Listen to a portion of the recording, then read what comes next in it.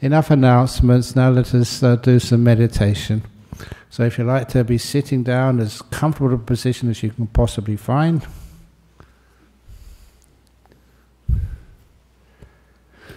Excellent. Crikey, there's not that many chairs available.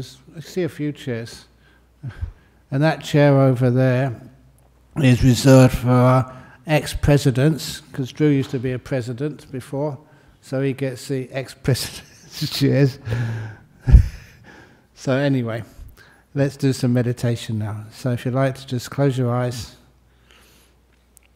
And when your eyes are closed, please bring up awareness of your body.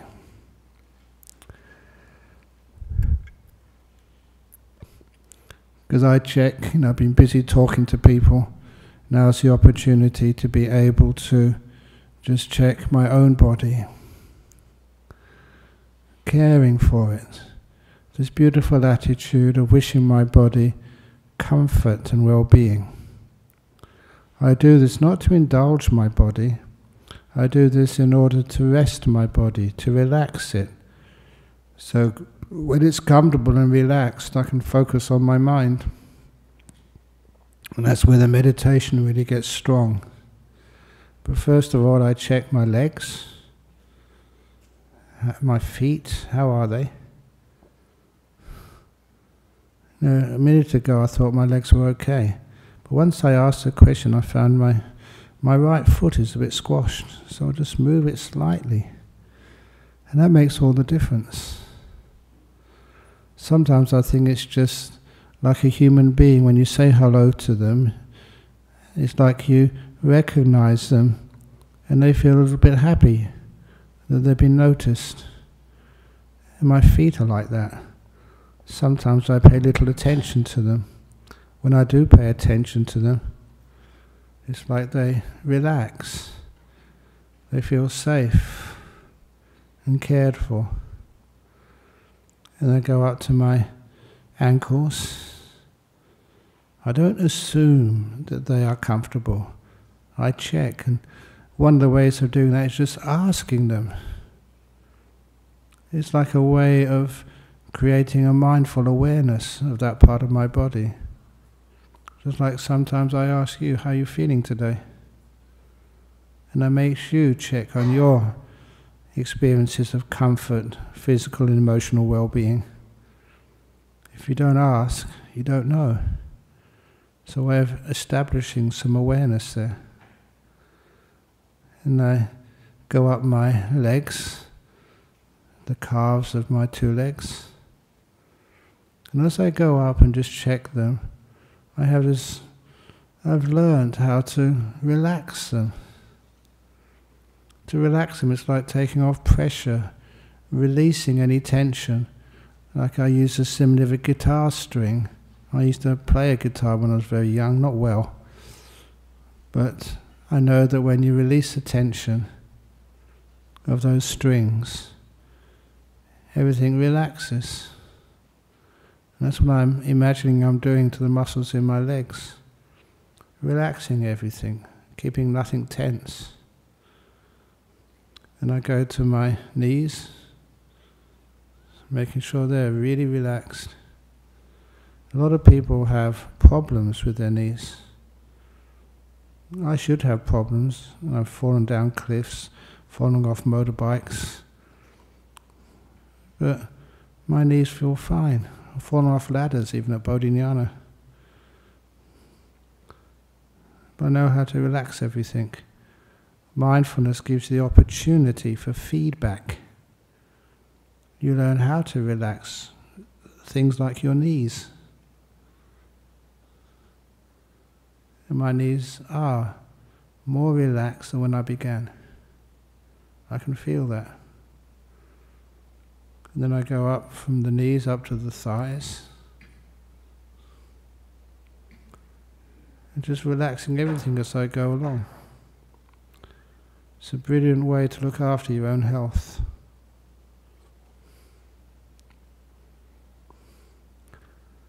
And then you go to your butt. The butt is important because you're putting a lot of pressure of your whole body onto the cushion. On that interface, your butt can feel a lot of pressure sometimes. And as long as you do the best you can to even out that pressure, as a monk with a robe, I have to make sure that there's no folds of robe cutting into that flesh. When my butt is comfortable, I know that that feeling there won't change, it will disappear.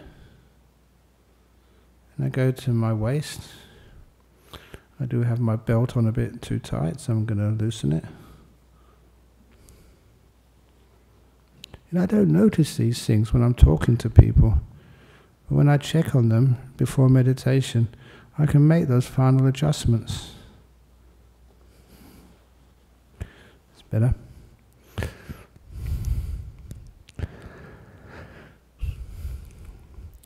And I usually like to stretch my back a little bit at the first part of the meditation to make my waist feel comfy. I prefer my back being straight. Just got used to it and it feels more comfortable in that area. And then I scan my attention up my body, starting from the bottom of the torso, and just inch by inch going upwards, seeing that everything is well balanced, adjusted, free.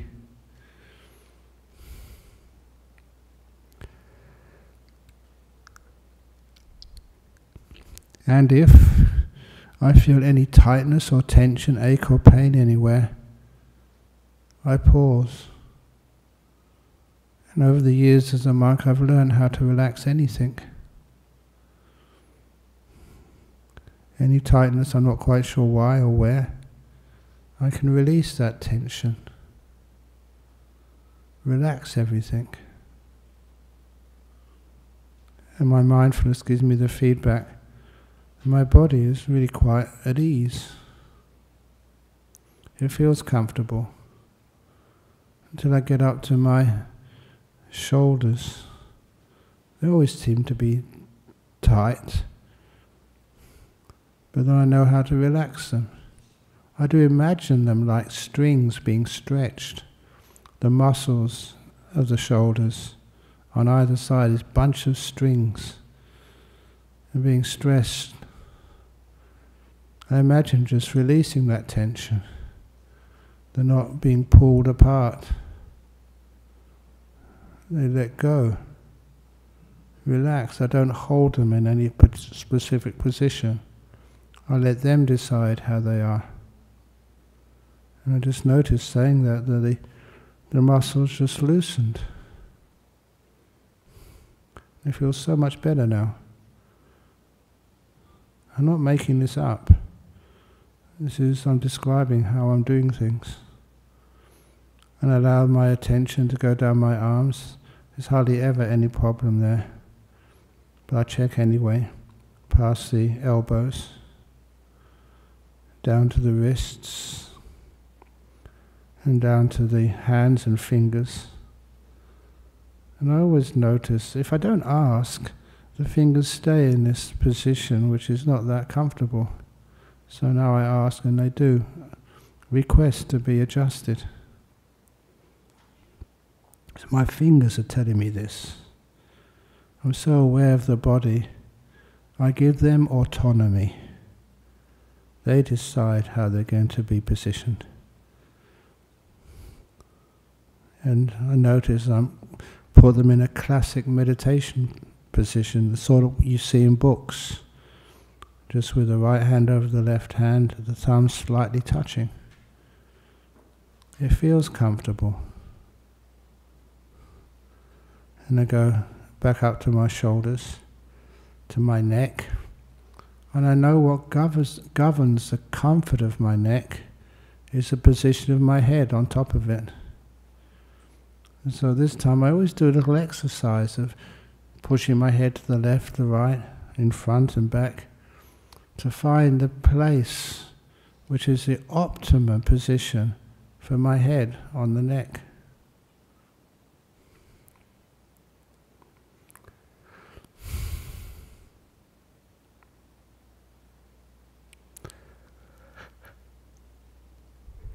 And when I've found that balance, then I can leave my head alone and instead look at the muscles around my eyes, around my nose and my mouth, the muscles on the front of the face. Because sometimes they are contorted. They actually show your emotions, whether you're afraid, whether you're relaxed, whether you're angry, whether you're at peace. And I know those muscles, the muscles around my eyes. I know how to relax them so they feel loose. The eyes are still closed, but not shut down tight. They're just gently closed. And around my nose, and around my mouth, I can feel those muscles relaxing. And within it, any emotional tension in my mind which causes those muscles to tense up. By relaxing the facial muscles, I'm moving into the world of the mind. But before I go totally into the world of the mind, I just check the whole body now. I've relaxed it part by part. Now look at it as one unit, just a body. And sometimes I should know better. I'm kind of stunned myself. How relaxed does my body feel right now? It really is relaxed. And doing this over many years, I noticed that when the body is that relaxed, there's a kind of pleasure, a unique pleasure of a relaxed body. As soon as I notice that, some joy comes in my mind, and the relaxation gets even deeper.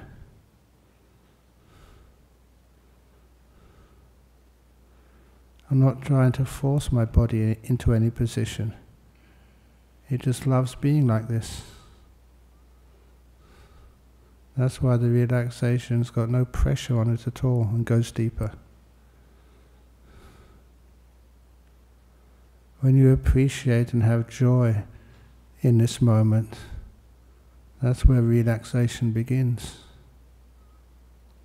And mindfulness gets strong. It's easy to be mindful of my body when I'm enjoying it. And it's still. But then I move into the world of the mind, first of all by asking a simple question: how peaceful am I right now?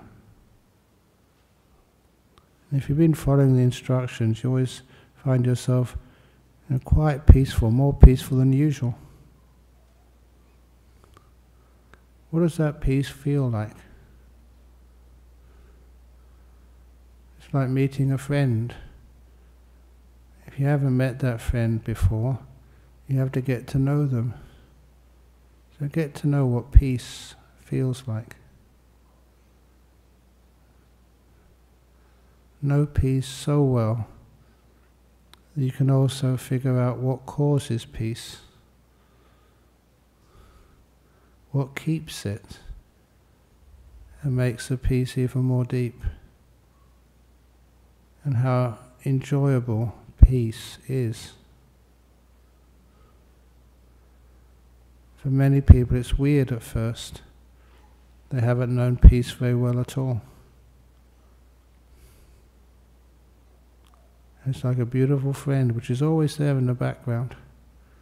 We just need to turn to it. It becomes one of our best friends. Just hanging out, chilling out with peace of mind.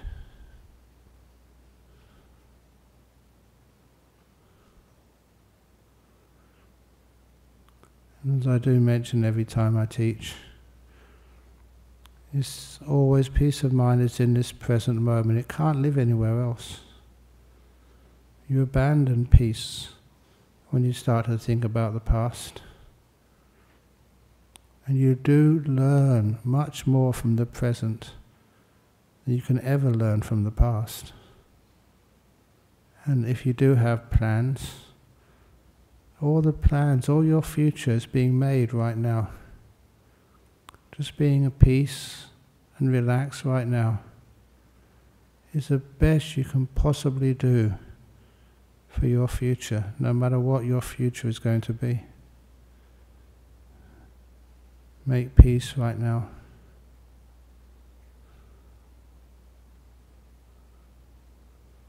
And know how it feels.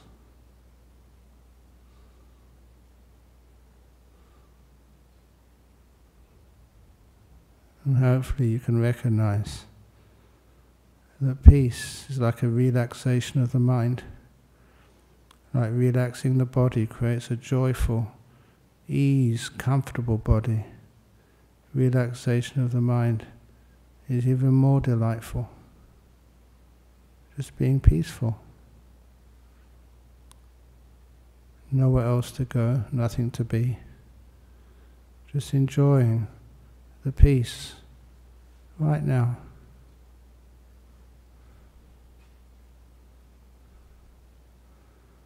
And to help maintain that peace, hopefully you'll find yourself becoming silent. No need to describe anything or take notes. Just let the moment be.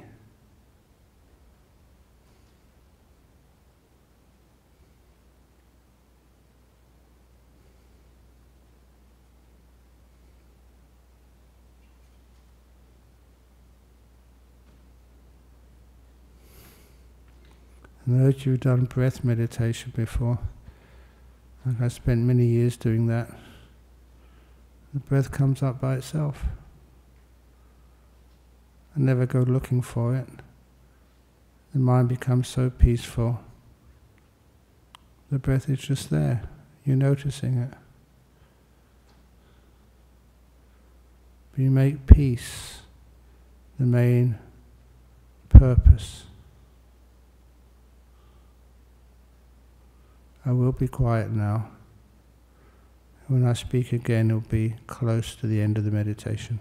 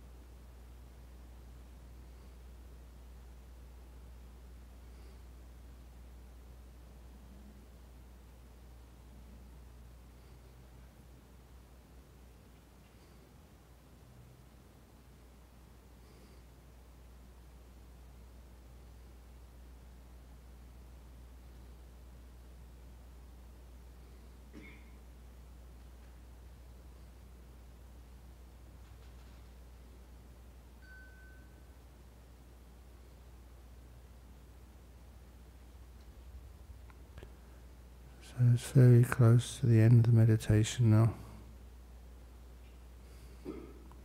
Don't open your eyes yet. Just notice how you feel. How peaceful you are. How relaxed is this body.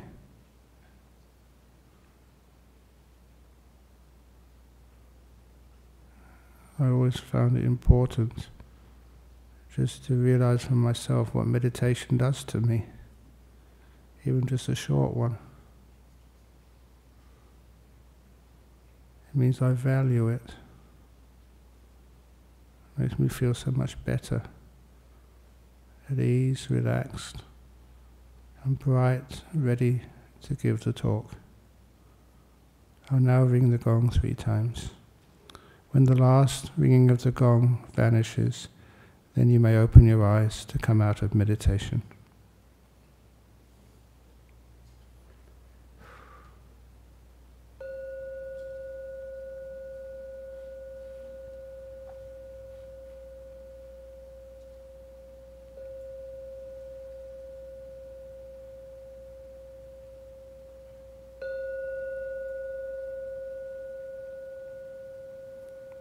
Excellent. That was 3.